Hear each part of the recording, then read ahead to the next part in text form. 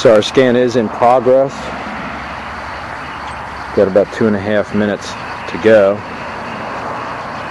And though you won't be able to see the scope, hopefully you'll be able to see the movement of the instrument.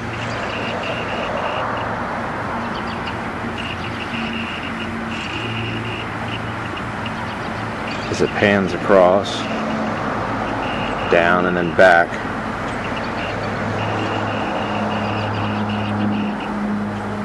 Across that grid that we set on the controller.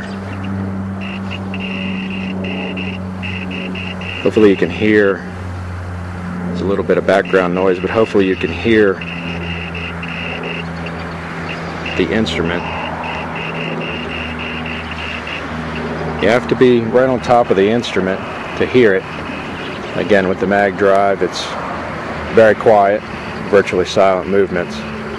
But when you do have it in the scanning mode like this,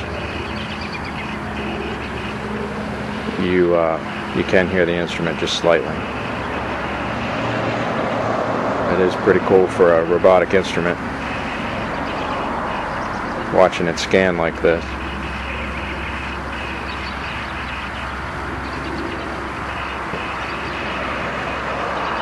And again, we're scanning the window on the right this time. We jumped back inside and the scan has completed.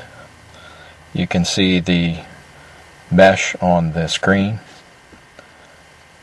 and the area defined in white, outlined in white. The different colors indicate the different reflectivity of the materials. You have the stone wall.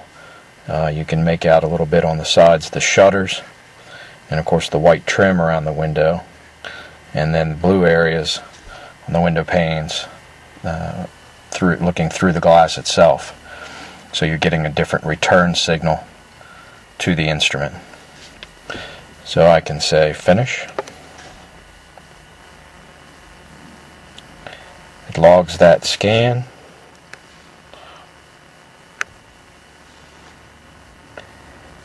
And pan back over and center that up. You can now make out the point grid, the point cloud over the image there. Shows you exactly the points that were shot overlaid over the image.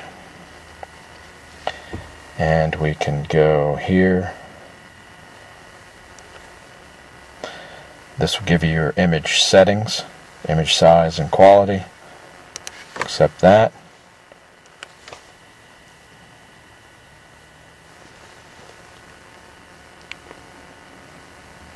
Take a snapshot to document the scene.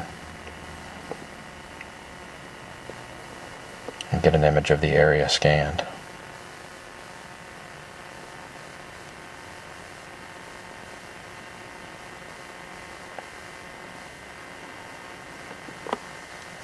And store it. We're back to the scan control scene.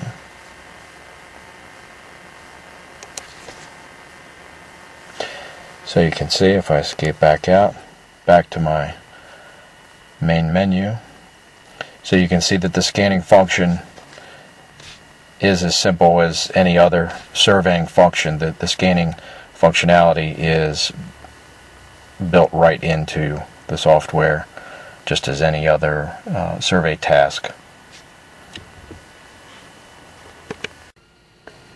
That's really all there is to it. I should mention that the scanned points are 3D data points, just as you would get with a 3D laser scanner.